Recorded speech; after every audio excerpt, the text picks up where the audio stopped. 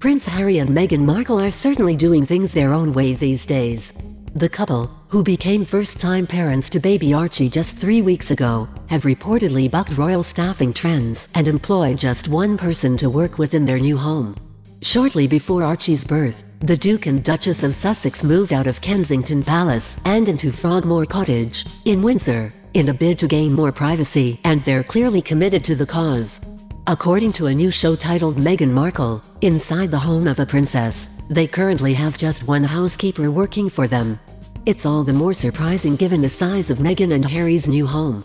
Cottage is a bit of a stretch following a recent $5.4 million renovation. It now has 10 bedrooms, a gym, a yoga studio and even a granny flat for Meghan's mum Doria Ragland.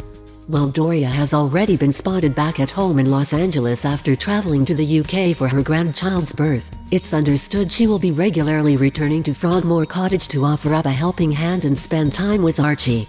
The new show also revealed that the couple have created a scented nursery for their baby, and decked out the whole home in a shabby chic feel, with the help of Soho House interior designer Vicky Charles.